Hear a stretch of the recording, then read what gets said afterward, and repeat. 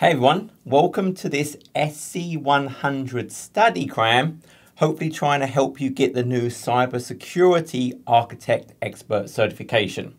As always, this is useful. A like and subscribe is appreciated. So the focus here is for this Cyber Security Architect Expert certification. And so we get this via the SC-100 new exam that at time of recording is in beta. Now, in addition to taking this exam, you also need to have taken either SC-200, SC-300, AZ-500, or the MS-500. So it's either one of these, and then you add in the SC-100 to get this new certification. So you have a lot of flexibility there. You just need one of them, and then you're good to go. If we actually go and look at the page for the certification, we can see it talks about, hey, yes, the SC-100 exam. And then it does talk about the actual certification itself, and it shows you the path. Hey, one of these prerequisites, then take the exam, and then you get that certification. On the exam page, it goes through how you can schedule the exam. Pay really close attention to this exam skills outline. So you always want to go and look at this. This goes through all of the individual skills that you want to be able to check a box next to and say, yes, I understand those. I'm good with all of those various things. Now, one of the key things you will notice as you go through this, and I did just take the exam. So I just took the exam so I could get an understanding of, well, what is the level that we need to understand for this? It's a 2-hour exam. I had about 45, 46 questions, but it's very broad. And it kind of hints at that. I can take any of these as a prerequisite. And then the SC-100 exam really covers the full scope of all of the different security solutions across all of Azure and Microsoft 365. It's all of those. So I need to have a very broad understanding of what the different solutions do, the capabilities they bring, but I don't need to know any of them to any depth. There is no, how would I do that in the solution? It's none of those. It's very basic questions. Hey, I need to meet this requirement. Which solution would I use, or which solutions could make up part of this solution? I finished in 30 minutes. Now, there were case studies. I didn't read them. I was actually in a rush, but it was pretty obvious most of the time what you wanted to do. Maybe you would quickly go and, hey, based on business requirements. So go and look at the business requirements tab, and then whatever it might be. There was no hands-on lab. Most of them, they were pretty short questions. Again, it took me half an hour. I'm not saying I passed, but it took me half an hour and I was done. And I felt pretty comfortable. I had plenty of time to read the questions and pick the right answer. So it is very short and sweet. It's just a broad exam. Again, it is in beta right now, so you won't get the results until it actually releases, and then it can take a couple of weeks after it releases. So you're taking it, you don't know exactly what you're going to do. So it's not super complex, it's not super deep. You just need to have a pretty good idea of which technologies solve which types of problems. So that's what I'm going to focus on in this study cram. I'm going to really go through the different elements we think about, and then what solutions would be part of those different requirements that I might have. Now, a key thing to think in mind as we go through all of this is a big focus today is all about zero trust. To keep that in mind through the entire exam. And there are 3 key principles to this. I did a whole video on zero trust. You should go and kind of watch that to get more information about it. But we always think about verify explicitly. I'm not trusting just because something's on a certain network that it's good. No, we're constantly going to verify, we're going to revalidate the identity. If it's a user, a service principal, everything. The device that's being used, we want to try and validate that as well. So we're going to verify everything explicitly. We want to use least privilege. We have this idea of just enough permissions. So the role that just gives me the permissions I need to do something. I'm not going to share identities. Ideally, I want it only when I need it. So we think about things like privileged identity management. We elevate up to a role when we require it. And that really builds into these is we assume breach. Once again, we're not trusting that network. We look at signals, we look at telemetry. So we're constantly looking for some indicator of something bad happening, a malicious actor, some ransomware, whatever that might be.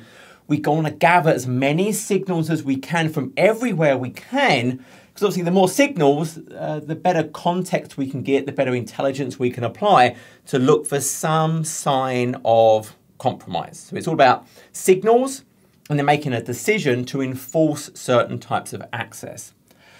Now, as you go through this, Microsoft has a whole cybersecurity set of reference architecture. And what I would recommend is actually go and download this. So it's a PowerPoint, and it's a huge number of basically pictures that goes through all the things you might think about, different types of roles, different types of solutions, how they fit.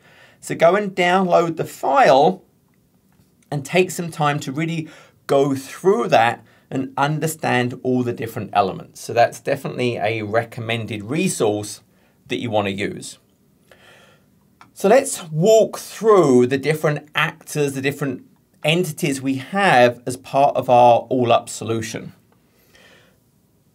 So when I think about my environment, if I think about the first element, and this really is the key to the door, we think about identity. Now that identity, we're thinking about that's users, that's groups of users, that's service principals, that's applications. We have identities for all of these things. And in the cloud, when I think about identity, well, that's Azure AD. So we have this concept of our Azure Active Directory that contains users, groups, application registrations, devices. We have these different types of entity in there. Now, there are different SKUs that we license users for. I can think about, well, there's the free SKU, there's the Azure AD Premium P1, and then there's the Azure AD Premium P2. Different features use different levels of these SKUs. There is a document that goes through all the differences actually between them. This is in the link below, but there's a feature comparison. You can see, well, with the free, sure, I get basic information. I can use the mobile app as a second factor. For my global administrators, they get more MFA type capabilities. But for most of the richer features, conditional access, flexible MFA for everybody, you're really getting into this Azure AD Premium P1 world. And then the P2 are more of the enterprise features. Things like identity protection, access reviews, entitlement management, and PIM. So those are key features. And we can, on a per user basis, we can enable different people for the different features. So we think about there are different SKUs available for this. Now, when I want to think about this protection, the cybersecurity types elements, but if I think about protecting the Azure AD identities, now this could be users, in preview right now is service principals as well, so workload identities. So we think about the Azure AD identity protection. So the identity protection solution is a P2 feature. So if I want intelligence about risk of an individual logon, risk of the overall users, based on different types of signals coming in, well, that's Azure AD Identity Protection. So it's P2, I'd need that license for these. I also think about, okay, great, that's going to give me signals of attack, but also I want strong authentication. we think about multi-factor authentication. Now, typically MFA is a feature of P1. So MFA with P1, I can use SMS, I can use phone calls, I can use hardware tokens, I can use the authenticator app, software tokens. With 3, there is something called security defaults that I can turn on. So security defaults does enable me to have a MFA for users, but it's only via the authenticator app, only through the software tokens. I can't use text. It also will turn off legacy authentication protocols. So it tries to give me this locked down set of capabilities just by default for that. So it's going to block the legacy authentication. It's going to make the users do MFA for what it considers a elevated type I'm accessing the portal. Hey, it's going to make me do an MFA for that.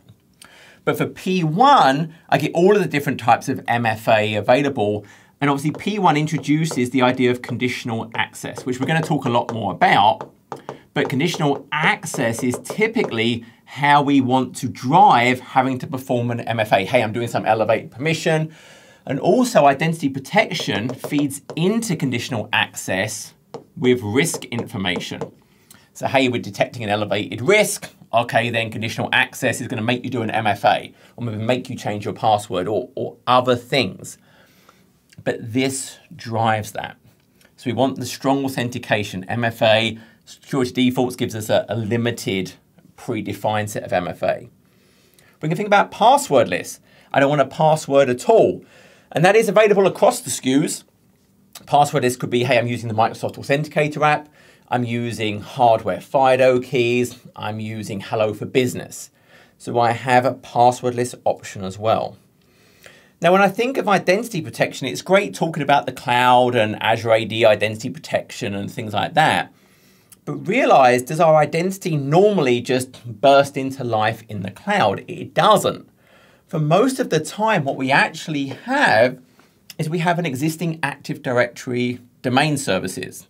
So I have my regular Active Directory domain services. And that has our users, our groups, etc., machines joined to it. I may optionally have something like ADFS, Active Directory Federation Services, where I'm federating the authentication authorization from maybe other cloud services so I can use my identities in my AD. I can even federate from Azure AD to AD via ADFS, but it's generally not recommended. It's better to just, hey, use conditional access and use cloud-based authentication. Now, what about if I want to protect the identities in here? Well, we have Defender for Identity.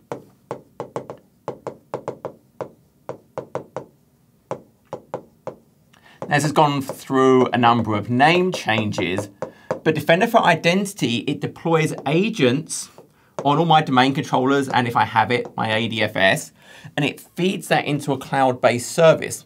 So this is now going and looking for signs of compromise in my Active Directory environment. Pass the hash, golden ticket, DNS dumping, a big sink of records, etc. It's looking for those types of indicators. So it was like advanced threat protection, which I think was the old name. Now it's Defender for Identity. So we have these sensors on the domain controllers on my ADFS that's going to look for those signs of attack. Now, obviously, if my identities are originating here, I have to get them to the cloud some way. So what we have is we have Azure AD Connect.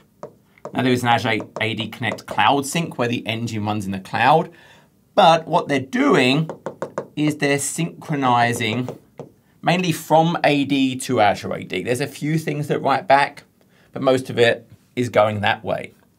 Now, one of the options we can turn on this is I want to replicate and synchronize the hash of the password hash. So it's not the original password hash, it's a hash of the hash. It's like 1,000 SHA iterations, a per user sort, so I can't reverse it.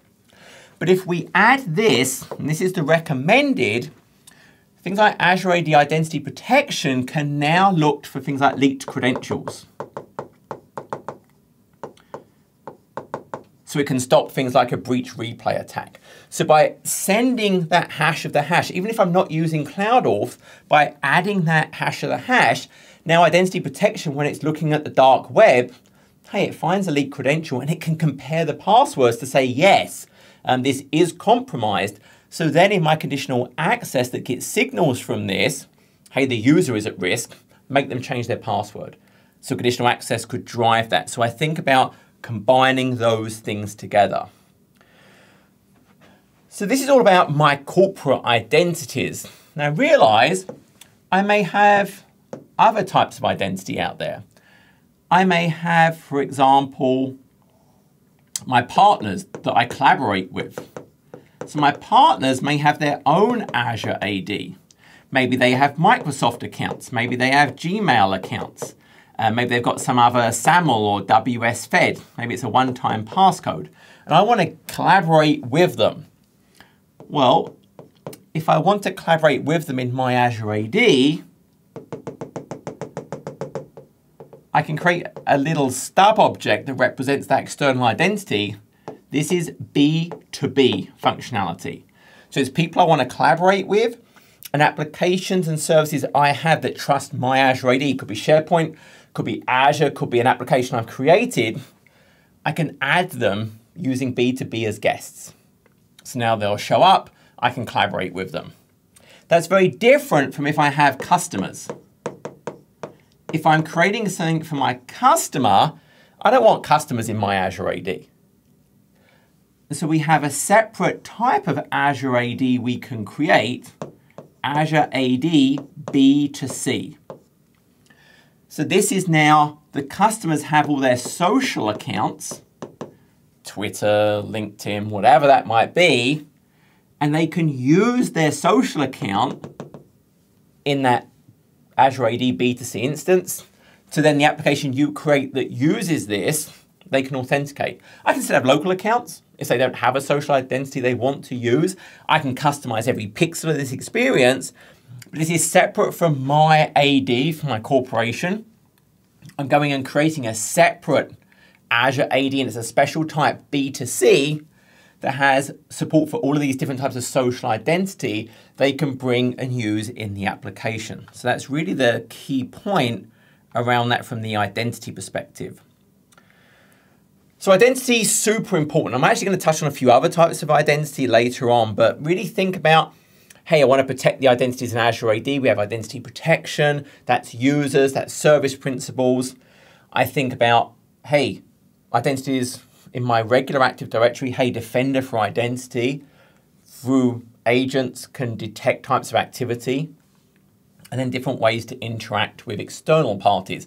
Partners, hey, I want them to have an external identity. Customers, I don't want them in my Azure AD, completely separate instance. So that's the identity. Well, those identities are used from something. So I think about the next part is, well, there's the endpoint.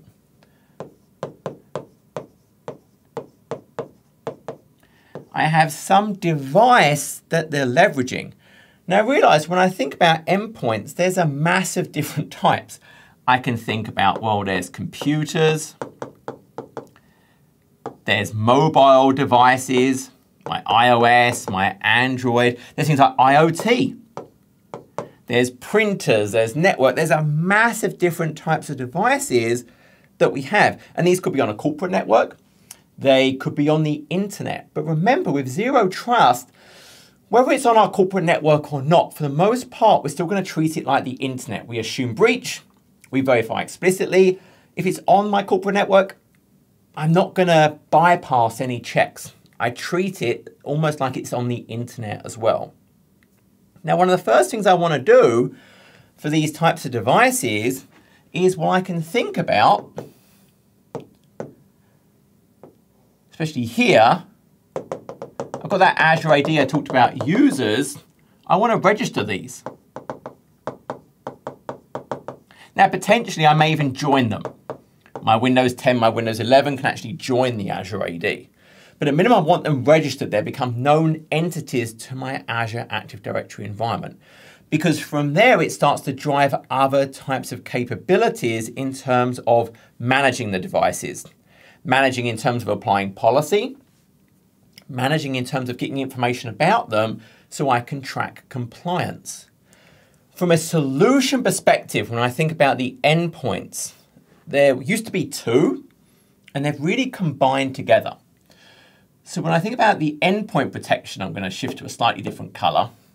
We think about Microsoft Endpoint Manager. Now, Microsoft Endpoint Manager is really combining two technologies. We can think about this idea of Microsoft Intune.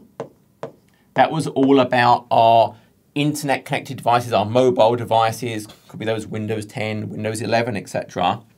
And then we had the idea of Configuration Manager. What were devices connected on our network? This could include servers as well, for example. So MEM is really combining these two things together. And what I can do is I can actually have a co-management scenario. And I can think about using as much or as little as I want. I connect my configuration manager site to the cloud, to my Intune instance, and then I actually have the ability to, as a property of that co-management, a configuration manager, say, well, which features do I want to manage from the cloud? Which do I still want to manage from configuration manager? Hey, compliance policies, endpoint protections, client apps, Office click to run, resource access policies. Hey, some of that I'll do in config manager, some of that I'll do in Intune. So I can pick the component I actually want to do. But what Microsoft Endpoint Manager is driving is, well, there's types of policy, for example. Now with policy, I can do different things. I can think about compliance. Is it not jailbroken? Is it patched? Has it got these various things? And a huge part of compliance, so Microsoft Endpoint Manager can detect the compliance status of our devices. Is it healthy? Is it compliant? Well, with that information, that compliance status, we can actually feed back into conditional access, which we're going to use later on to decide if we're going to allow access to something. So these all really connect together. I can also apply things like configuration. And think of this once again, this goes across different types of devices. There's also other things like inventory. There's a whole set of different capabilities I have over here if I jump over super quickly.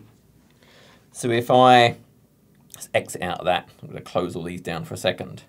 So firstly, if I was looking at the Azure AD, I talked about identity protection. So hey, it's got those user risk policies, sign-in risk policies, but you can see I can see things like risky users, risky workload identities, risky sign-ins, different types of risk detection. So I have all of those capabilities. I have the Defender for Identity. That's the on-premises. It's going and actually looking at, for example, my various, I've got my sensors on my domain controllers installed. So I can see all those pieces of information there. And then when I think about my actual endpoint manager, so this is where I can go and look at those devices. They've got registered in Azure AD. Then I can go and manage them through Microsoft Endpoint Manager. We can see, hey, look, Windows, Android, iOS, macOS, Windows Mobile. And through the devices, well, I have these different types of capabilities. Hey, look, I can create compliance policies. I can create configuration profiles. I could deploy software, deploy certificates, different things I want to do. But if I do a compliance policy, well, I can create a policy. It's going to be based on the type of platform. So I'm going to see all the different platforms we get support from here.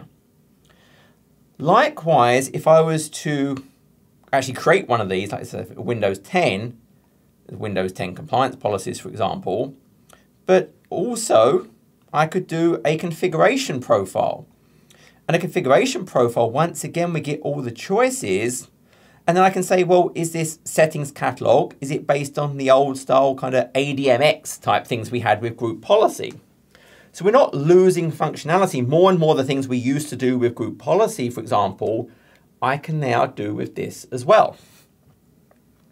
So we have all of those types of capabilities actually available to us. So think of Microsoft Endpoint Manager as I want to apply configuration, but also I want to understand the compliance of that device by creating the policies. And then I can use that compliance information to feed into things like conditional access, which I'm going to use to make decisions on access later on down the line. And again, you kind of pick that level. I might be all configuration manager. I might be all Intune. I might have that code managed and I'm using different things for different parts. Often as a customer, we'll move through the stages. Maybe I've started off configuration manager, then I'll start moving bits of functionality to the Intune until I'm 100% cloud-based. Now, the other thing I can do is then we think about, so that was MEM, Microsoft Endpoint Manager. Another very important component we have, and I'll do a slightly different color, is we have Defender for Endpoint.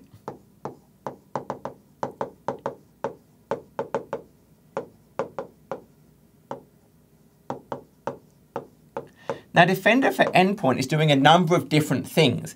It's all about the idea of protecting, so stopping things happening, detecting, okay, something's happened and I want to know it's happened. I want to be able to trace the complete path of things. Hey, someone clicked on this thing, then fired off this process then went and spoke to this and then talked to these other machines. I want to be able to detect all of that happening and respond. So Defender for Endpoint is doing this.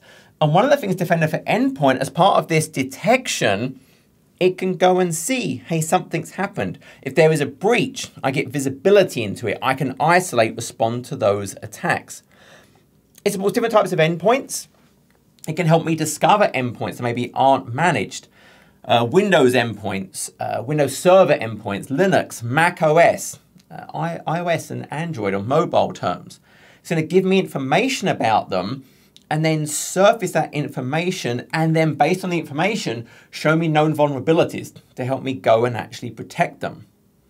It has a full threat and vulnerability management component. So there's a dashboard, it has an exposure score, helps me understand my entire organization and then, well, what are the biggest impacts to my devices so I can go and focus on those. Different severities, different patch levels, and recommendations of what I should do first based on those highest priorities. And a key point here is when this detects a problem, maybe some machine is been attacked, it can actually feed that into the compliance state. So I can connect Defender for Endpoint into MEM so that when it finds something has gone wrong, so, hey, a machine is flipped to non-compliant because there's a certain risk score. Well, that will then flip this policy, which then flips conditional access. When it's healed, hey, it will notify the compliance, get a new token, and I'm good to go. So they work together to help give me these different levels of protections. So this is really a key component when I think about this. So this whole protect, detect. There are things like attack surface reduction rules, i.e. all of the different places that attacks can occur where a threat is likely to attack. I might block certain types of Office apps from types of behavior, block types of content from emails, different scripting rules, JavaScript, Python, macros, PowerShell, block those things.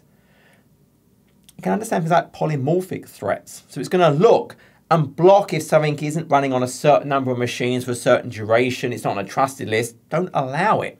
Don't allow things to run from USB. Stop lateral movement, stop credential theft, maybe types of behavior from PS exec or WMI process creations. Don't steal things from the LSASS. So Defender for Endpoint is doing a whole bunch of different things. And yes, it has an antivirus, an anti-malware component.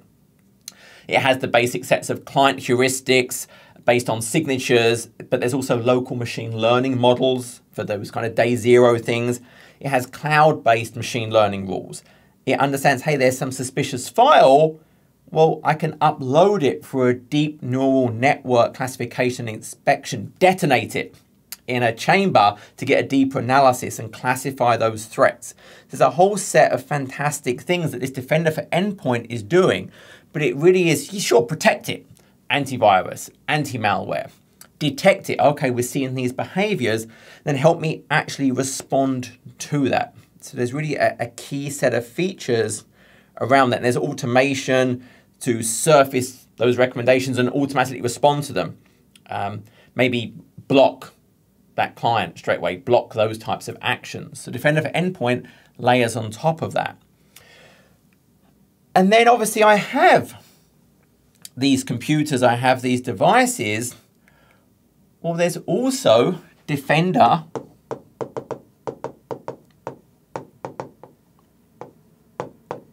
for servers.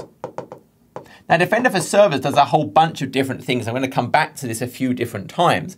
But when I think about the endpoint and protecting it, one of the things it does is it has this adaptive application hardening. And what that means is, again, it's these idea of machine learnings. It looks at, well, what normally runs? It creates an allow list. And then if things try and run that's outside what it's observed, it's not going to let it run. It's going to stop those things happening. There's things like file integrity monitoring that's part of this as well. Core OS files, core application files. Something tries to change it, it's going to stop that happening. And remember, verify explicitly. So for these devices, when we're having all the different types of interactions, think mutual authentication. We don't want the endpoint just to validate, hey, I'm really talking to this service. The service should validate, hey, this endpoint really is who they say they are. I've got some mechanism to deploy certificates to the devices that I can then validate. App Gateway, for example, in Azure has mutual authentication capabilities. A lot of the IoT solutions, they will validate the identity of that IoT device talking to them because, hey, I've got some sensor giving fake information. Well, that's then going to drive me to do maybe strange things I don't want to do. So we always think about that mutual authentication type of interaction. So we've got the identities, we've got the endpoints. Now we say we don't trust the network, but obviously we have a network still. So we have this idea of the network. And it may be part of some decision criteria that we want to use. Now, when I start about the network, I mean, the key thing here is, and I'll just kind of highlight this, we don't trust it. Just because something's on a certain network doesn't mean I give it a free pass to do whatever it wants. We're still going to verify explicitly for everything it's trying to do. But we may use where it is on the network potentially as one part of a decision criteria. Now, if I think about the networking side, in an Azure world, our core network structure is built around this idea. I'll make this big so I have some space. We have a virtual network. So I have a certain virtual network, which remember exists in a certain subscription in a certain region. It's made up of at least one IPv4 range, optional IPv6. So what can I do here? Well, remember my virtual network is broken up into virtual subnets. So I'll just draw two for the time being. I might want micro-segmentation. So how do I control the flow of information within the virtual network and coming in and out of the virtual network? So the first thing we'll actually use is network security groups, NSGs. So an NSG is a set of rules. Source port, source IP range, destination port, destination IP range, protocol, allow, deny, priority. I have all those elements that I build in, and then I attach it to certain virtual networks, subnets. So it then applies those rules to control the traffic. There's things like application security groups, which is a tag on the NIC of a resource.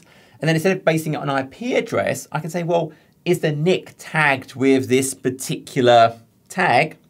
It's a SQL VM or compromised. and I might apply different rules to it. So network security groups enable me to add a layer 4. So a key point, this is layer 4. It understands TCP, UDP, port, IP, doesn't understand application, HTTPS, doesn't understand fully qualified domain names, anything like that. But this enables me to do micro-segmentation. Hey, I'm going to let these things talk, but not talk to the internet or not talk to this other subnet. So NSGs help control this. Now, I did mention Defender for servers, and I said, hey, adaptive app hardening, the whole FIM capabilities, and there's a whole set of other features I said. Well, one of the other features it has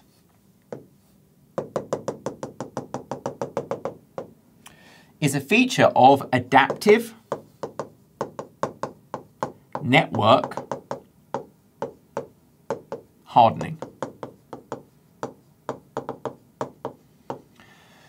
The whole point of that is just like the adaptive app hardening, sure, I've got NSGs, but what the adaptive network hardening is going to provide me recommendations based on what it's seeing, based on the traffic observed, indicators of compromise, threat intelligence, to say, hey, great, you've got this NSG, but that's a bit generous. You have these things open that you really shouldn't have open. Let's lock those down a bit. So it's going to give me recommendations to change my rules to make it more restrictive. Now, additionally, I'm actually going to take this one out. I have services like Azure Firewall. So Azure Firewall is a managed native appliance that auto scales. There's different SKUs available. But the whole point of Azure Firewall is, well, it understands those layer 7 constructs, so fully qualified domain names. It can understand the full URL, so it can do classification, not just based on the fully qualified domain name, but also the URL, the path-based part of it as well. It has threat detections. It can do TLS inspection. It can sit in the middle, generate a cert to my client that represents the server I'm trying to talk to, and actually look at the TLS traffic. So then even if it's TLS, it can still do categorization and rules based on the path, not just a fully qualified domain name. So it's a super, super powerful feature. And to use Azure Firewall, what we do is we have user-defined route, UDRs, which say, hey, when you're trying to get to this path, actually your next hop is this appliance. It has a certain IP address. And then it can go off to wherever it wants to go. It could be the internet, it could be some other network. So I can drive traffic through by defining these user-defined routes that say, hey, to get to here, this is your next hop. One of the nice things we can do with Azure Firewall is, sure, it gives us all of that great protection, but we can integrate it with other things. So imagine I have a global service. So if I think about global services, we have Azure Front Door. So Azure Front Door is global. So it's not regional, it's not confined to one Azure region, it's a global service. It's layer 7, so it understands HTTPS. It can do any cast on different points of presence, so I get a great experience. It can do split TCP to terminate the connection to my client, and then go and talk to the services that can actually render it. It can do TLS offload then. It has all these different types of capabilities for me. But one of the things I can add to this Azure Front Door is WAF, Web Application Firewall. So if I think about the OWASP top 10 protections, I think about rate limiting, this can apply it. So even before it gets to my resource, it's giving me protection. I can add custom rules to block, for example, certain types of traffic. So I have that ability at a global level. Now at a regional level, well, I have App Gateway. Now App Gateway also can have WAF added to it. So that's another option. Once again, this is a layer 7 technology. So it understands HTTPS, you can do SSL offload, things like that. But this also is now using this core rule set from the OWASP, the Open Web Application Security Project. So this is going to give me protection. So hey, maybe I've got applications behind this. I want SQL injection protection. I want command injection. I want cross-site scripting protection. I want protocol violations or protocol anomalies, crawlers, scanners, all of those things blocked. Well, App Gateway, when I add in the WAF, gives me those capabilities. And once again, I have those custom rules. So there's different things I can do. This is a regional, it lives within a certain region. Then front door is a global solution. From a security perspective, I also want to stop things like a distributed denial of service attack. So one of the services I can add is the distributed denial of service protection. And there is a standard SKU. There's also a free SKU, a basic, which applies to everything.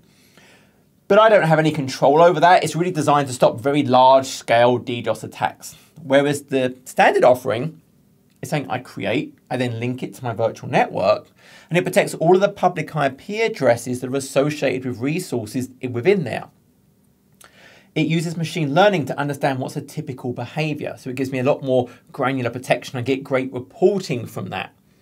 I get the ability to maybe get support during an attack. There's certain SLA-based protections. So I have these great capabilities with that DDoS protection standard option there.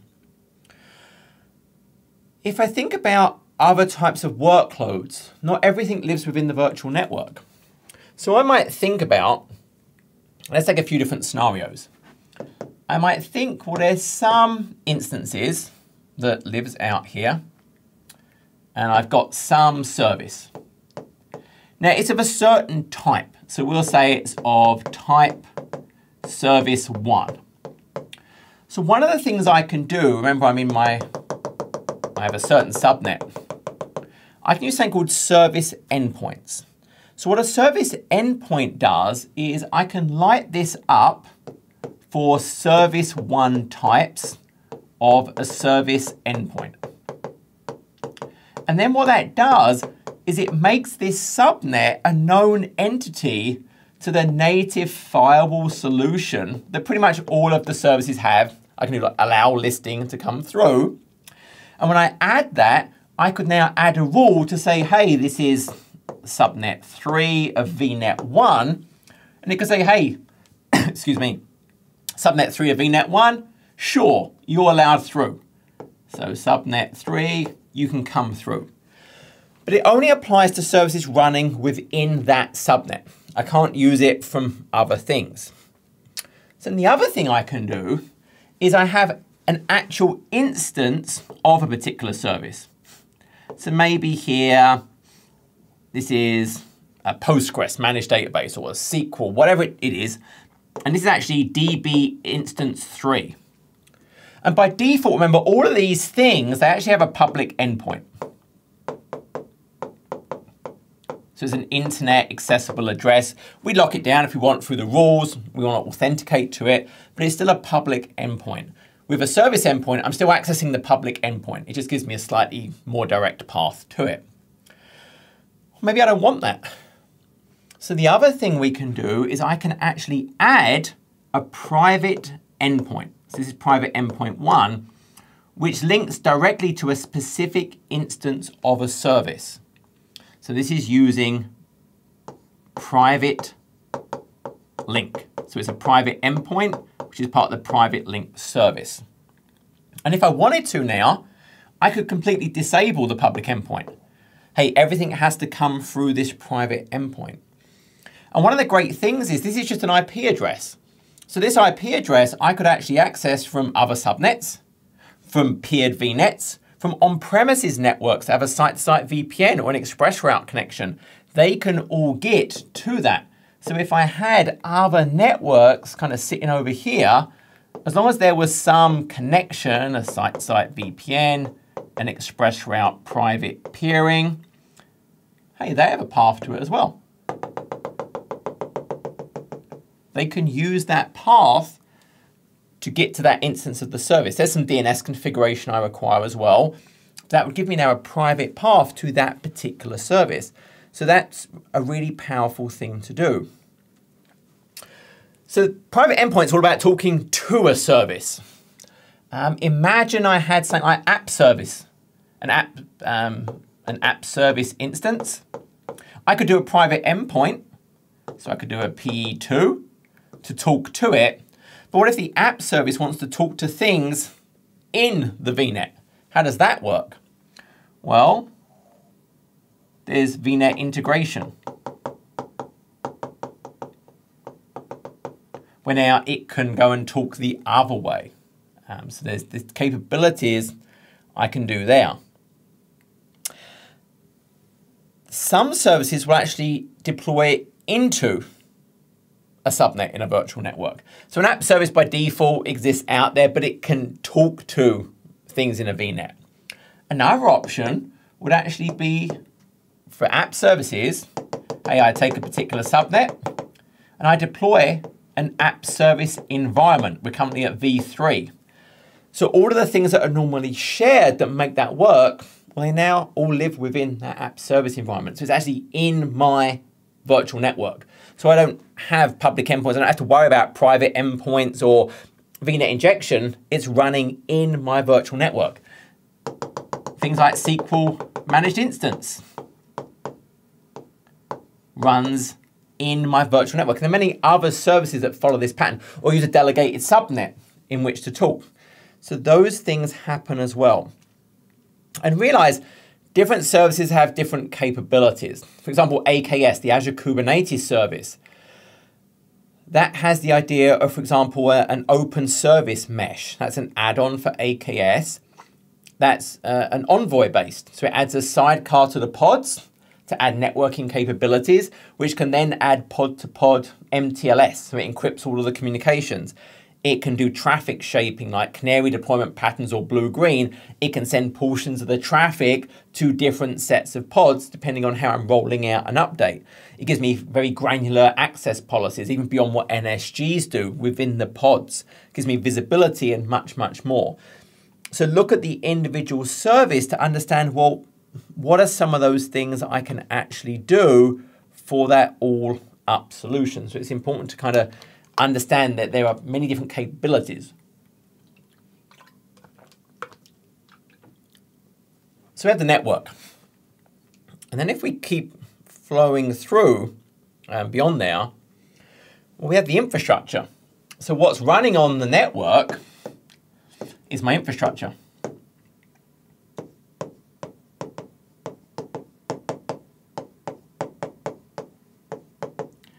Now, obviously, that's huge in scope. And there's different things I want to do when I think about the all-up infrastructure as my environment. One of the biggest things we want to do is to understand our cloud posture. What is our overall security posture? What is our compliance to maybe different types of standards? What are recommendations we can do?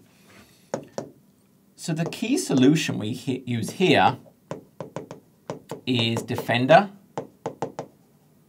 for Cloud. This used to be the Azure Security Center, so now it's Defender for Cloud. And so this is all about, hey, understanding that cloud posture. How healthy am I? What is my compliance state, for example? And there's a built-in Azure Security benchmark that it's using to drive a lot of these things. And it can then drive some key recommendations to help me get a better posture. And a part of this posture is, hey, I get a secure score. And different things have a different amount of points. So the higher the number of points, the higher the priority. Hey, if I'm not getting those points, I'll go and focus on that first to try and improve my overall standard. Now, there are that built-in Azure Security benchmark kind of just there by default. But then what we can actually do, if I jump over quickly, if I go and look at Defender for Cloud, so there's a free type of capability. Then what we really want to turn on is you have these enhanced protections. And then you'll see there's a whole bunch of separate services, Defender for Cosmos DB, for storage accounts, for Key Vault, for Resource Manager, for DNS. These all add enhanced protections. Defender for Server is all part of these. But what I'm actually, when I think about these things, if I was to, for example, let's look at regulatory compliance. So by default, it's basing it on this Azure Security benchmark. But I can add additional ones. Now I have to have turned on the Azure Defender to enable me to use those additional standards. But I can still go and look at them. So if I just pick a management group where it's not actually tied down to a particular element, notice I can add more standards. Look at all the different standards that are available. So I can say, hey, I'm subject to this certain industry. I could go and add one of these or multiple of these to my environment as well. So when I think about using these, what these will then give me is when I start looking at my overview, I'll start to see my security posture. I'll see my regulatory compliance on the different ones I've added. It would actually show me those right here and give me recommendations. So the key part of this is, yes, I can go and add additional compliance standards. So from here, I can absolutely add additional. But what I have to have done is the subscription must be enabled for that enhanced. And then I can go and add whatever particular compliance, new, HIPAA, whatever that might be, I want to actually enable for that. So the Defender for Cloud is giving me those capabilities. And the key thing, you probably saw that on the screen, is yes, it's Azure, but it would also go and talk to AWS and the Google Cloud. So it's going to give me those features as well. Now, when I think about the environment, and I think about, I can start with Azure, but it actually goes beyond that. One of the big things this can drive, slightly different color, is actually Azure Policy. So I can think about Azure Policy. Azure Policy is some particular thing I want to do. It's a control, it's a guardrail. Or maybe it's just saying I want to track for a compliance. Hey, you can only use this type of storage account. You mustn't create public IPs except in this particular subnet. Hey, you must have this agent deployed. And maybe what I want to do is just track it for compliance purposes. So I'm going to let you do it, but I want to know about it. Or maybe I'm actually doing it as, I'm going to block it. It's a guardrail. Maybe I'm going to remediate. I can actually go and fix these things. And when I look at these secure scores and these recommendations, behind the scenes, these are actually using Azure policies. There's a built-in initiative for the Azure Security benchmark that it applies and then goes and looks at that to drive my secure score, to drive those recommendations. So it has all of those things. And that Azure policy typically is talking to the Azure Resource Manager, the control plane of that. But what it can also do is, well, there's other cloud support, but also I have the option to do in-guest configurations through my Azure policy. And what this is doing here is for Windows and Linux, it's using PowerShell DSC, and also for Linux, it's using Chef. So I can actually define requirements I want within the guest itself through Azure policy. So then that could be in Azure, it could be in another cloud, it could be on premises. I can drive those various things from there. Now, one of the other things I can do at this point, when I create Azure policies, I can link them to a subscription. I can link an initiative to a subscription. But I might also go and create the idea of a blueprint. So a blueprint is made up of policies, resource group definitions, role-based access controls, and even templates. And then I can assign that blueprint to essentially stamp down that configuration on a subscription. And likewise, I could directly apply the Azure policy.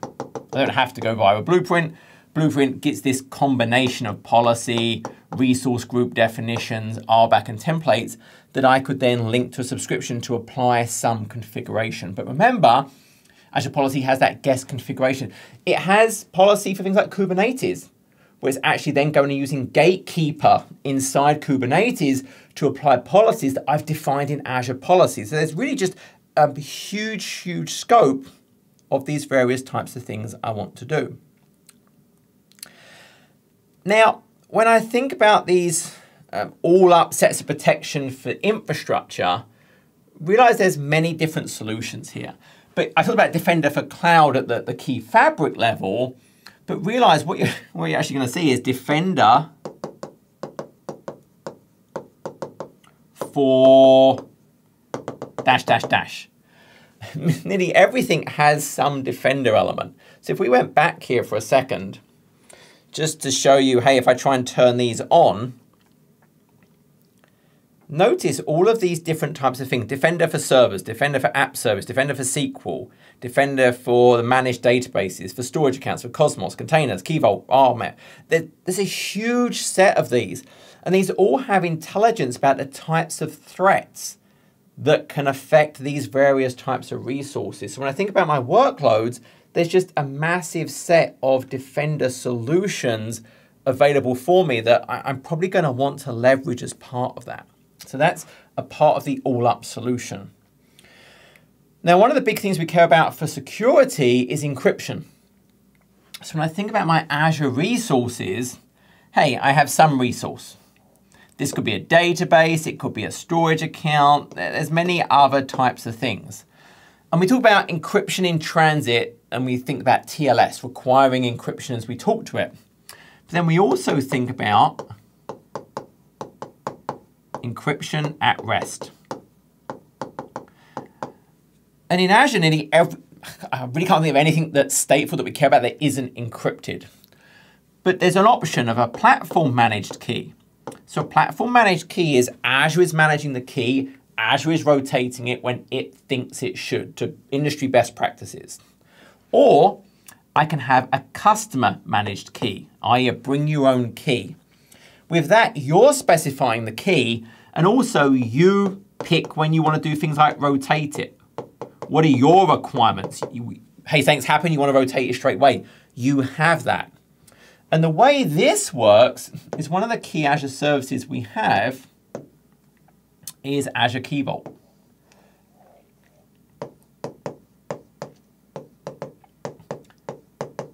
And really, Azure Key Vault is a key service you're going to use when I think about any type of sensitive information. So Azure Key Vault has support for things like secrets.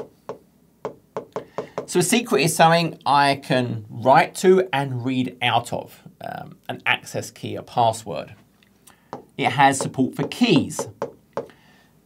Something I can generate, I can import, but I can't read out, but I can perform cryptographic operations through the Key Vault using the key. Sign something, decrypt something. And it has support for certificates, the lifecycle management of that cert, distributing the cert. And for the key, if I'm using the premium SKU, for example, or I'm using a managed HSM, this can actually be HSM backed. So it always uses a hardware HSM as part of that. And when I use a customer managed key, it's stored as a key in my Key Vault. So I notice my board is slowing down just a little bit. So let's refresh my board just for a second. It seems to fix the performance side of it, hopefully. There we go. Hopefully now it'll perform a bit better again. So we refreshed our board. So it's going to use your Azure Key Vault to store the key. Now, it may not be actually encrypting with that key. There's often a data encryption key, and it's using this to encrypt the data encryption key. But fundamentally, you are controlling the key that's being used to encrypt the data. So you then have control over that rotation. Different services encrypt differently. SQL has transparent data encryption, for example. So there's some encryption going on. Now I can then think, remember, so that's one type of resource. There are other resources in Azure. There's building block resources. I can think about a VM. So one of the things we like today are the Gen 2 VMs. So the Gen 2 is UEFI-based hardware instead of the old BIOS-based, and it gives me a virtual TPM. One of the nice things the virtual TPM lets me do, and with the Gen 2, is I can turn on trusted launch. So it's only available with the Gen 2 because it's using the virtual TPM. That gives me an attestation from that virtual UEFI all the way through to the booted operating system. So that's saying I can measure, I can validate before I let other things happen. So that's a nice security solution. We can then build on top of this for things like confidential compute. And there's different offerings around here, but this is all about, hey, that memory and the CPU is encrypted. Now there are options for in doing this at the entire operating system, the AMD-based SKUs, or there are ones that do this at an enclave. So the enclave of the Intel SGX. So I have to change my app to be able to use their enclave, whereas the AMD whole OS, I don't have to do anything special to use them. It's just there, it's giving me those capabilities. But I have those different levels of capability around that. And again, there's all these different Defender solutions for these. Defender for AKS is a very popular one. And remember, AKS can be Windows, it can be Linux, and there's different protections depending on what I do with that. But the whole Defender for containers, don't think of it as only AKS in Azure. It's any managed kind of Kubernetes environment, which we're going to talk a little bit more about later on. Now, when I'm thinking about my resources, just all up resources, one of the key things we always want to think about is this idea of least privilege. I think least privilege in terms of the role. So we have role-based access control, which is this security principal, a user, a group, a service principal, managed identity. It's given this role at this scope, managed a subscription, a resource group, hopefully not a resource, maybe a management group, but it's a certain permission. I should have the smallest possible role that does what I need. And ideally, I want it just in time. Now the just in time solution is Azure AD Privileged Identity Management. This is a P2 feature. So when I think about that Azure AD over here and I think about the P2, another feature of the P2 is PIM, the Privileged Identity Management. So that's another component of that. But the whole point of what this does is either at the actual Azure AD roles or the Azure Resource Manager roles, it gives me the permission only when I actually need it. I have to go and elevate up, maybe I have to do an MFA. I have to get approved before I get that role. So more privileged roles, rather than me having them all the time, I would elevate up through PIM and I'd have it for 2 hours.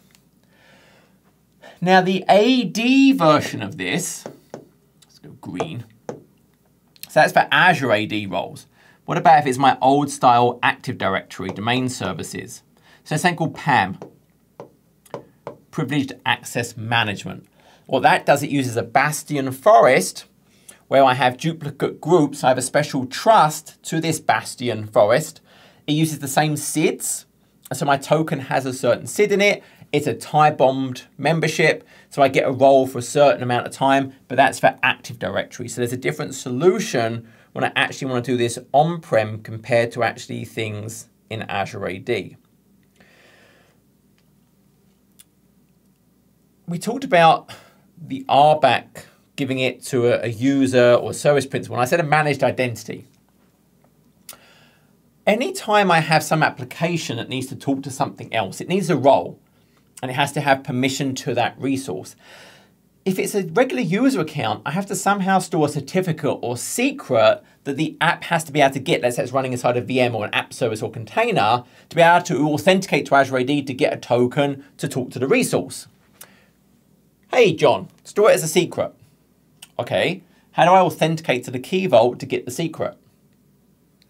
So one of the things we can do is we have the option to add, I'm going to do it in orange,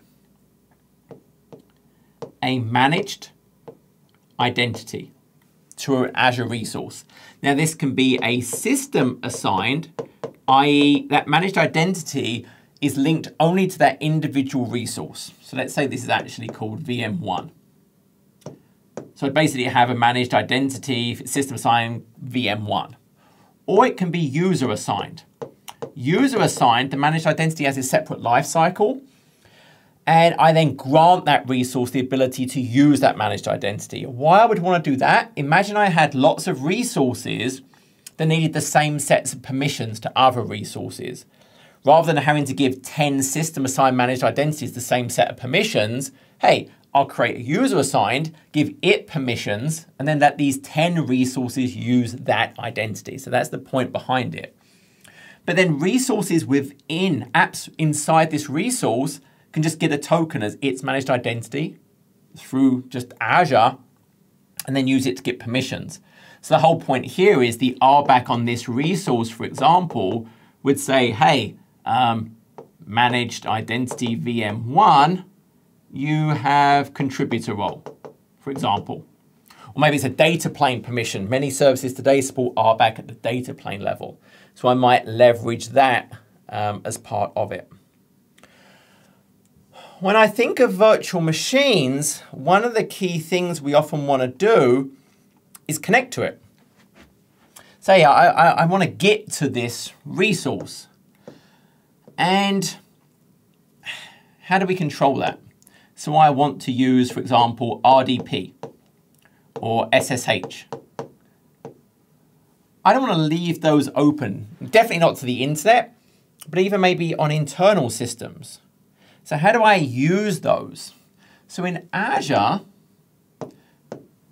in any network, we might use a managed jump box. So in Azure, the managed jump box service is Azure Bastion. That deploys into our virtual network. So it takes up a certain subnet.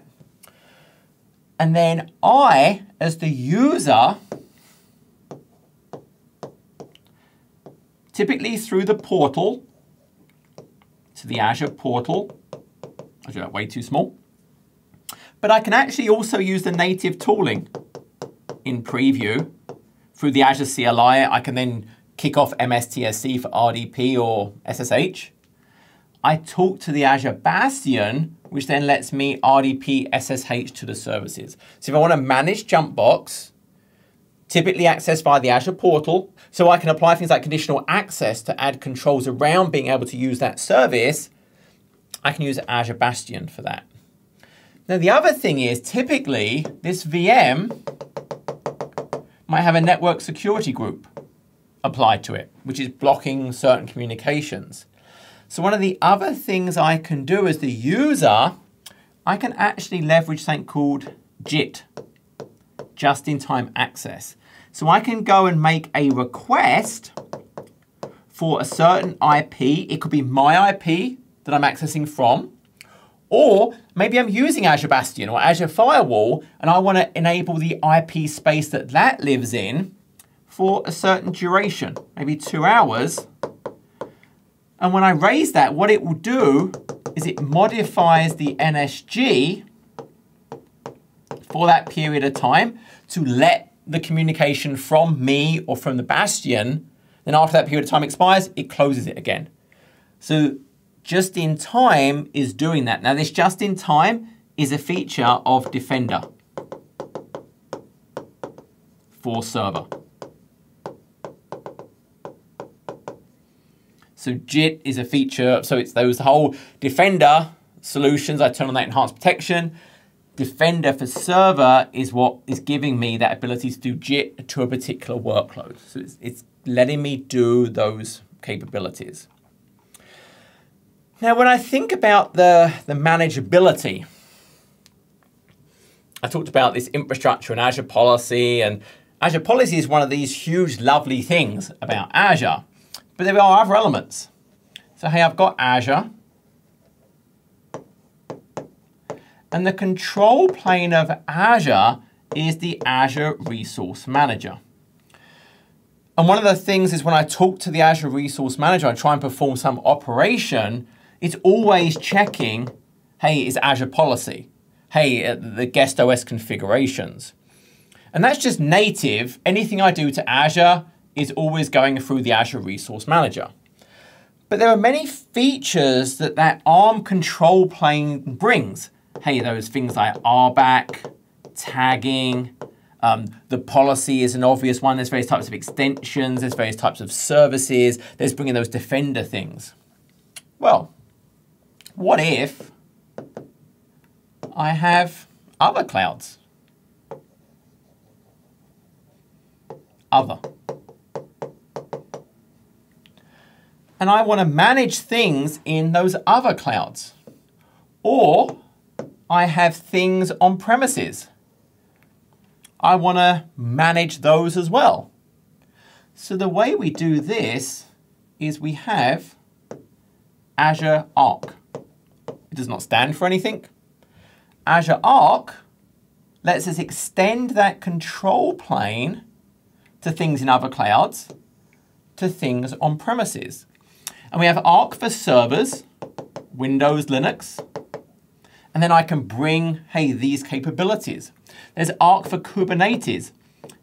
If it's CNCF compliant, I can use Azure Arc for Kubernetes. And then once I have Azure Arc for Kubernetes, I can then do Azure Arc. I can add some of the data services, like SQL, like Postgres, Hyperscale.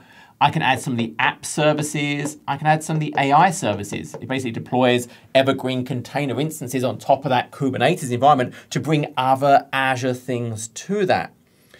So Azure Arc, and then the workloads running inside, be it OS instances, be it Kubernetes, I can then bring those in and manage them and bring capability through Azure Arc. But then I can even think about, well, okay, that's one part of it. That's great. But these other clouds, for example, how can I bring maybe some of those other compliance, those cloud posturing solutions to the cloud itself? So when we think about our Defender for Cloud, remember I drew Azure, AWS, and GCP. Well, Defender for Cloud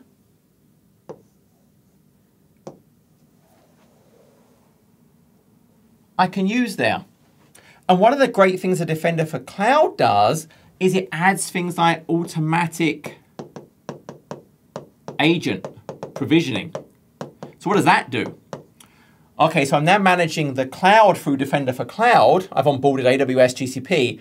As it detects services, it can now onboard agents, which could then bring it into Azure Arc management. So they come together. Hey, the cloud itself's posture management. Hey, Defender for Cloud, AWS, GCP.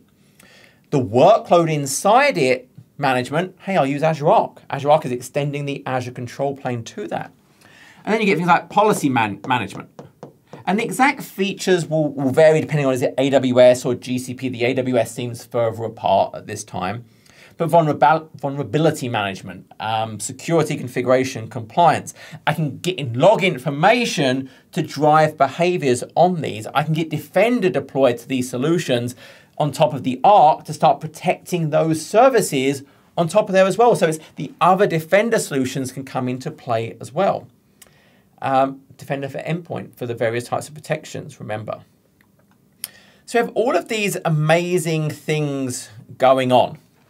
If I zoom out for a second, just a crazy number of things across identity, the endpoints themselves, the network, and the infrastructure. Well, what do I do with all of those things? So I can really think at a fairly basic level, what's really happening across all of those systems is what I'm getting in. Actually, I have like blank on this bit. From all over the place, fundamentally, I'm getting signals. I'm going to gather signals from all of these places. And what do signals give me? Well, signals help me understand the context of what someone is doing, what's happening. Is it safe? Is it risky? Is it all of those things? So how do I apply some logic to that context and then drive controls? Well, it's conditional access.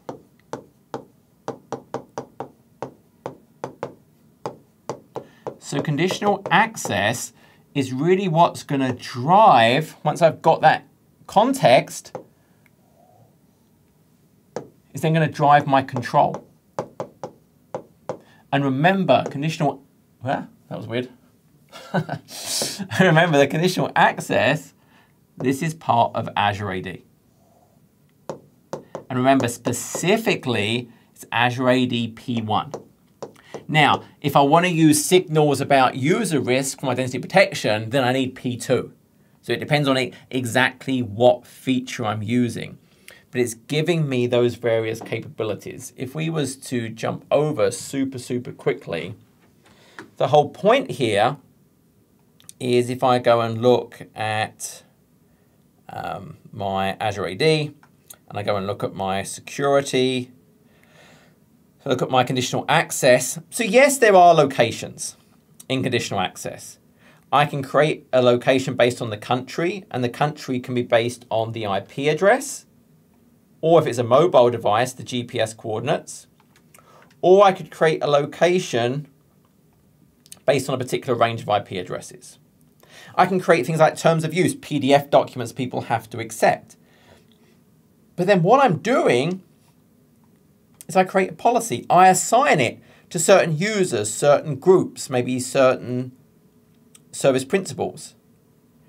I can apply it to certain roles. I can apply it to all apps. I could apply it to certain types of actions like, hey, I want to register my security information or join devices. Hey, I want extra security if they're going to go and register for MFA, for example. So I can apply it to different types of things. Then I have conditions, user risk. This is where I need Azure AD P2. Sign-in risk, I need P2. Particular device platforms, obviously it's a Windows phone. Really want to be pretty concerned if someone's trying to log on from a Windows phone in this day and age. I can exclude. I can do it based on location. I could do certain client apps. I could filter for different types of devices. Maybe I'm looking at property of devices, like it's a SAW. Only if it's a SAW does this apply and I allow access through. But then I give controls. Control could be block access. It could be grant access. It could be I'm going to grant access, but I need them to do an MFA. Or it's marked as compliant, depending on MEM, which could also get signals from Defender for Endpoint. Hey, it's hybrid Azure AD joined. It's an approved client app. There's an app protection policy. They've accepted the terms of use. It's all of them. It's one of them. I have all of these different options. And I can even have session controls. Different types of app enforced restrictions. Hey, conditional access app control. Defender for cloud apps has a reverse proxy that I want to actually control the access in case I want to revoke it if I see certain strange things. So conditional access takes all of those different things we know about and then adds that control. And the key point about all of that control is we're then giving control to something. And ultimately, what we're giving control to is really the bit we actually start to care about. All of that other stuff, I don't really care about. It's not particularly adding business value to me. What I care about is the next set of bits. What I care about is this giving me control to my applications, because the applications are the gateway to my data. So I use the conditional access. Now, my applications, if I think about, they might integrate with my Azure Active Directory. They become an enterprise app or an app registration if I'm creating it myself. So then it's an application in the Azure AD, and I could then use Azure AD features to actually grant access to it. As part of my identity governance, there's the idea of access packages. And people can go and apply for an access package. Remember, that's a P2 feature, Azure AD Premium P2, to get access to that application. They can go and apply for the package to get that. So that would be one way I could enable access to it.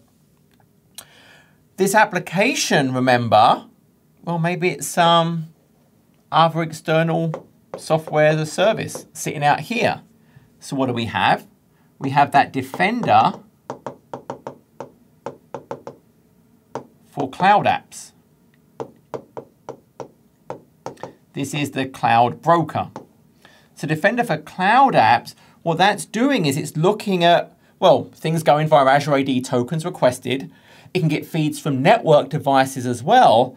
And it can then go and hook into these apps if it supports it via an API. So it can actually gather information via the API to see what users are doing. Hey, they're downloading a lot of documents. That's weird. Hey, let's block them out. If it doesn't support that, there's an optional reverse proxy component. So to access the app, I have to go through it. So we saw there were session controls. Well, the session control in the conditional access policy says you have to use the reverse proxy to get to the service. So now I can control, I can see what's happening, I can block access if I need to as part of that. I can detect shadow IT now because I'm getting those feeds from the apps, from the authentication happening. I can go and see those various things happening if it's a sanctioned or unsanctioned application. And one of the great things this does is, if I can actually find where I am. So Defender for Cloud Apps, one of the nice things it has, it will discover what you're doing, but it has this Cloud App Catalog. And the Cloud App Catalog has thousands and thousands of applications. It has risk scores. So is it really a good app? If I see people using it, is that okay? It shows me, I'm just going to pick one at random. It shows me why it has certain risks. Okay, so what can it do from a security, from a compliance? What does it meet? So it will show me this for all of the applications it discovers. So I can then make a decision on this application. Well, do I want to allow it or do I want to block it? I now have those controls actually available to me. Now, what about, there's another element to applications we do need to think about.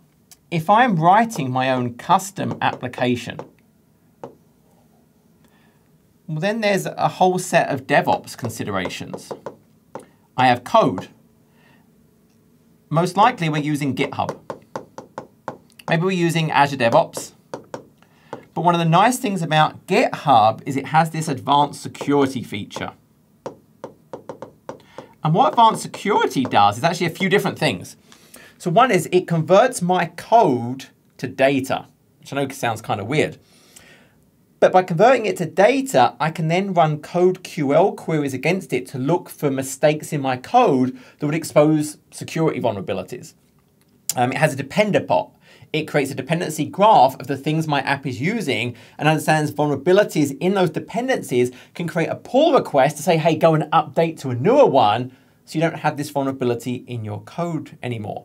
It can find secrets I've got in my repo. Obviously, there's different elements. There's pipelines, there's repos, there's whole sets of stuff. Hey, you've got some secret from over 45 leading providers.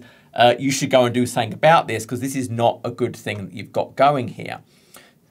Think about that complete pipeline. If I have a pipeline, if the identity is weak for the pipeline or vulnerability is added in, it could be a template in my repo, my app code.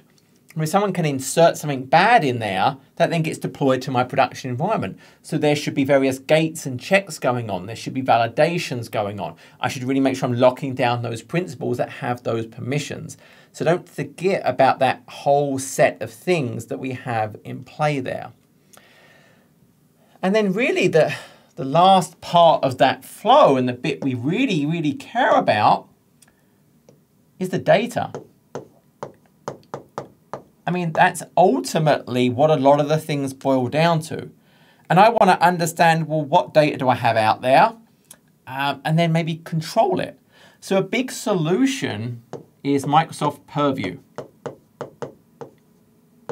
And the whole point of Microsoft Purview is it will go and discover data wherever it is. It doesn't have to import it into Azure, but it will go and discover the data from all across your environment. And once it does the discovery, what it will then let you do is actually classify it.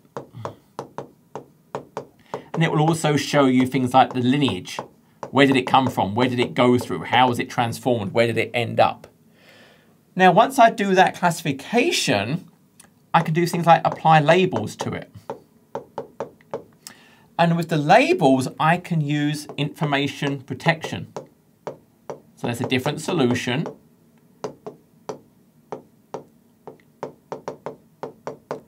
And And what information protection lets me do is a separate compliance center. It defines the labels that I'm applying there. And once I have the labels, I can then choose to do protection. Hey, if it has this label, which was based on its classification, I might have data leakage prevention rules applied to it, so it can't be shared. There's other native solutions, for example, SQL database. SQL database has its own sets of discovery, classification, protection.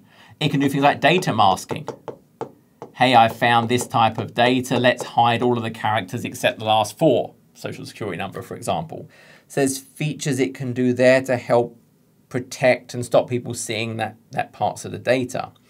When I think of information protection, hey, my Office applications, there can be automatic rules applied if it detects types of data. It might offer a suggestion, hey, do you think you should classify it as this based on the types of data we're seeing? And the user could accept it or give a reason why they're not doing that. So there's a whole set of protections around this. Now also remember your data, you're probably backing it up. So think about things like Azure Backup. I might be using the Azure Backup service to back up my data. If someone's doing a ransomware attack against me, a lot of times they're going to go after the backups, delete them. And there's things I can do like soft delete. But how can I protect the backups? So Azure Backup really has 2 key mechanisms. One is a PIN. So I have to get a PIN before I can do actions against it. The other one I can do is a multi-user authorization. And what this does is there's actually a resource guard. So before I don't have any permission because there's a resource guard on my Azure Backup. Someone else has to go and give me a permission short term so I can then do actions against this. And it might be a different subscription, completely the resource guard. So it's completely isolated from someone being able to attack my subscription to go and mess with this resource guard. So there's capabilities that I want to protect my backups in case people do bad things because they're typically going to go after that. So we have all of these amazing sets of capabilities across the identity, the endpoint, the network, the infrastructure. Then we get the signals to drive conditional access. Key themes, Defender. I mean, Defender is just a huge solution around a lot of these, be it for the cloud, for endpoints, for different workloads. Obviously, the Microsoft Endpoint Manager is huge. Azure AD.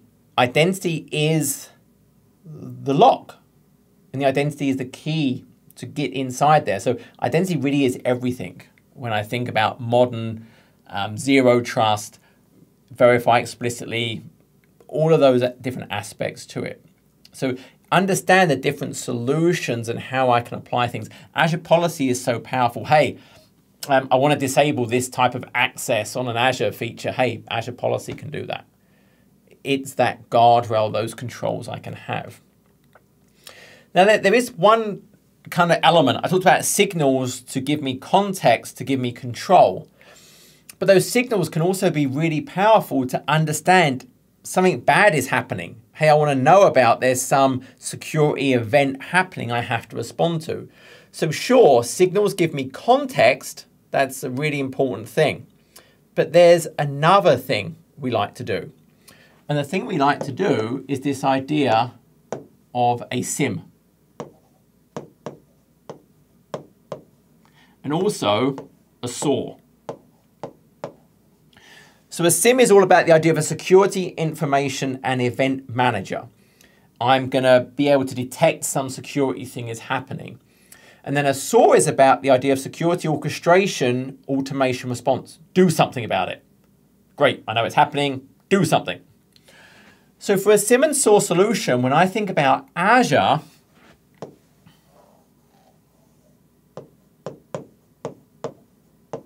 it's Azure Sentinel. Now, Azure Sentinel actually sits on top of a log analytics workspace. So if I think about a SIM, the first thing I have to be able to do, obviously, is collect. If I don't have the information coming in, it's useless. I have to be able to collect the information. So it's all about connectors. Now, there are native connectors for Log Analytics Workspace, but this adds a huge number of additional ones. So the whole point here is I'm getting feeds of security logs and information from all over the place. Sure, Azure. Sure, Azure AD. Sure, Microsoft 365. Lots of third-party clouds and applications. I can think about syslogs. I'm getting information from those. CEF. I'm getting custom logs. There's APIs. So there's just a massive number of connectors available for Azure Sentinel. The more information I get coming in, the more different types of signals I can correlate and come to a good conclusion and detect types of behavior. So we want to get everything collected into this Log Analytics Workspace. Some of the connectors are law, some of them are Azure Sentinel specific. Once we have the collection, well then I can detect. And there's different ways we can have that detection going on. So I'm looking for threats based on that data collected. Now, one of the things Log Analytics Workspace does is, sure, it's a place to ingest and store the data, but it has this idea of KQL, the Kusto query language. So one of the things the detection does is a whole set of analytics. It can run queries against it. It could be a scheduled query, a scheduled KQL that's looking for a certain set of triggers. But there's also things like machine learning based algorithms, looking for anomalies based on some baseline it's generated over a period of time. There's fusion. This is a multi-stage advanced attack detection, again, using machine learning. Then there's hunting. So hunting is basically a set of KQL queries that I can execute. I'm looking for certain things. I'm looking for how many times something has occurred. Has this occurred? Something I may not want to automatically act on, but it's something I want to go and be able to find if I want to. I can think about intelligence.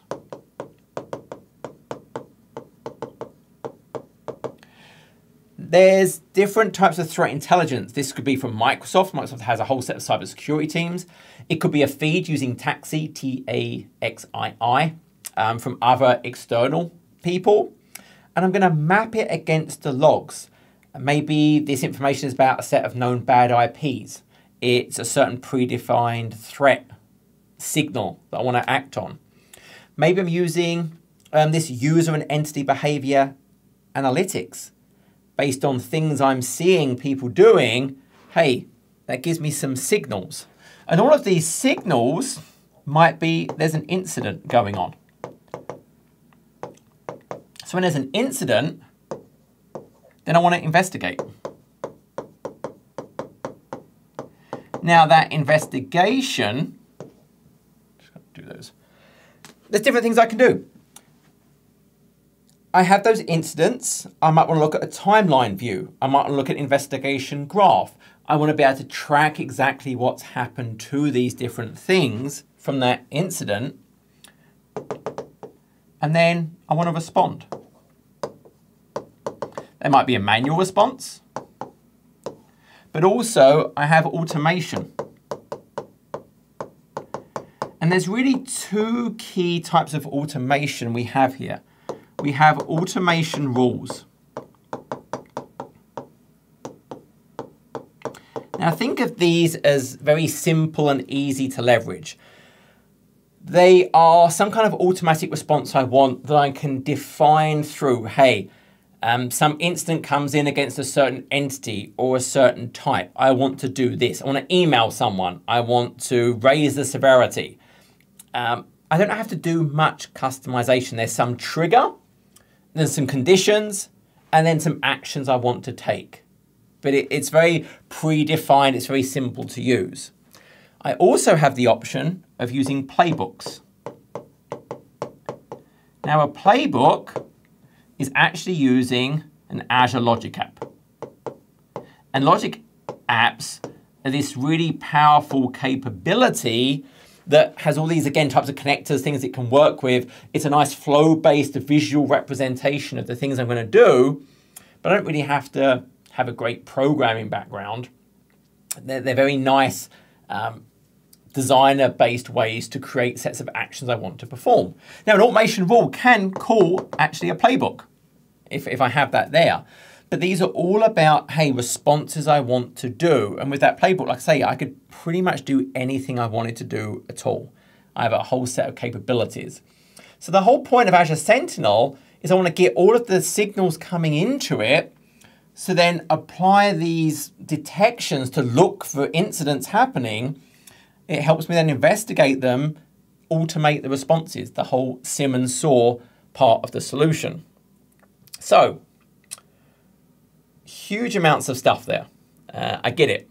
But hopefully you saw it wasn't a massive amount of detail on any of them.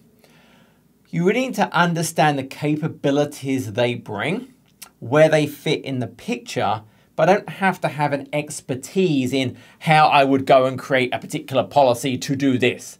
I just need to know, hey, okay, I need to go and manage things in AWS, for example. Well, okay, if I want to go and connect to AWS, I need Defender for Cloud to go and connect to the cloud, for example. And that can then help me onboard agents automatically. And I would use Azure Arc to manage the actual workloads on it. Okay, those things. How would I define some control? Oh, Azure Policy lets me do that on those fabrics. Understand where they fit in the different parts of the solutions. And that's really what you're looking for, piecing the things together to meet some kind of requirement. So it's very broad. It's not super deep. Just have that good overall understanding of where different things fit together. Take your time. Again, mine was 2 hours. I finished in 30 minutes. I did rush and I didn't pay that much attention to what I was doing, but it should give you an indication. They're not super long, complicated questions. There were questions where it was like, hey, pick the solution. Which components would I use? There were the questions where you can't go back. It gives you a scenario. Does this meet it? Does this meet it? Does this meet it? There were the case studies. The case studies were nice. That really, again, I didn't read any of them, but it would say, hey, to meet the business requirement, to meet the security requirement. So you might just flip over to the security tab. Okay, what is it looking for? Okay, that. I didn't even look at the tabs for some of them, because really the answers, there was only one answer. It was, hey, I should use Azure Policy. I don't want to use cheese or pizza. There was ones that pretty much stood out as pretty obvious. So take your time. You have time, but do pace yourself. Don't let yourself get stuck on any particular question. If you don't pass, now again, it's in beta. You're not going to find out for a while. But if you don't pass, you can look at where you're weak, focus on that area, and you'll get it the next time. There is the Microsoft learning path, but if you look at it, it's really based on AZ-500 and I think SC-200, which again goes to show it's not like this is all new information you need for this. It's just having a fairly broad knowledge of the all-up security set of solutions. So if you've done AZ-500 already, for example, you're in a pretty good place for a lot of these things. But I mean, all of them will help to different degrees. If you did the MS, you're probably going to be stronger on the endpoint things, Defender for Endpoint. It's just you're going to be strong on one area already. So maybe focus on the other ones to bring that all up general broad knowledge. As always, a ton of work goes into creating this, so I would appreciate a like and subscribe. But yeah, just good luck. Don't panic. Do your best. And I'll see you in another video soon.